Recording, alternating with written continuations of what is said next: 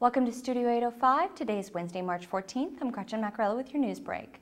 President Bush's decision to declare a disaster area will allow farmers affected by the freeze, which wiped out millions in crops, to apply for federal disaster unemployment assistance and food.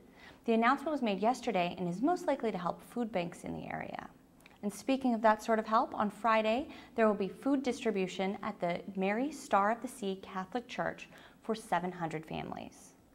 The Board of Supervisors heard yesterday that the county budget could swing into the red next year because of recent cost increases, mostly from the Sheriff's Department and Healthcare Agency.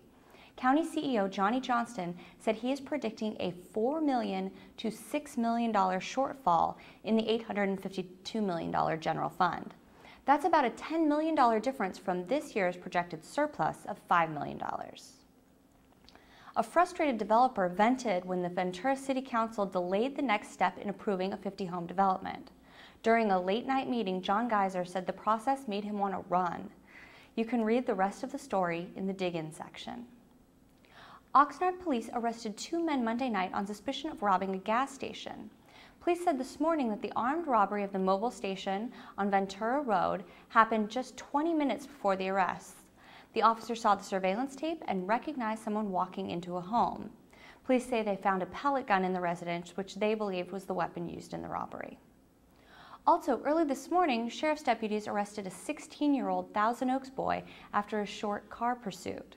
It ended just after 2 minutes when the teen crashed into a power pole near Jans Road and El Monte Drive. He was arrested and booked into Juvenile Justice Center.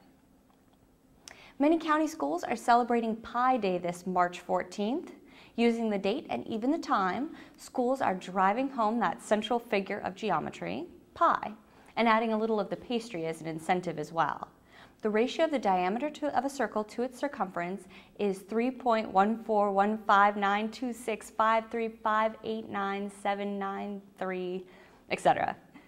Thanks for watching. I'm Gretchen Maccarella at Studio 805 at the Ventura County Star. Click around the site for entertainment news, links, and videos.